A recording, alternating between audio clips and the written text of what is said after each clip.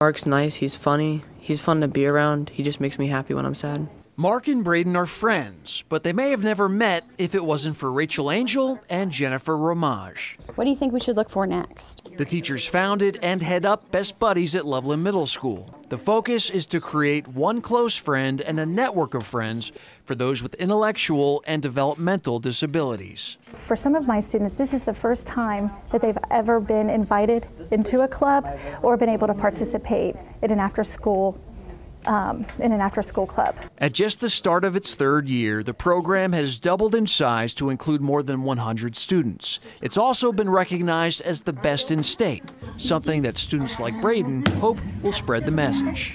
That's how you do it. I would like to see a lot of other people doing this program and treating Mark and people like him like a normal person, because Mark's a lot of fun, he's loving, he's caring, and I mean, he's just awesome. I think that sometimes kids get very nervous about working with students with special needs, and it's just because it's different. Take that chance, and I think they will find that they get just as much out of being part of Best Buddies, if not more so, than our students who are in need of that friendship. Some of these friendships started in the Best Buddy program, continue here in the cafeteria, and hopefully even last for a lifetime. Reporting from Loveland Middle School, Eric Zarnitz, WLWT News 5.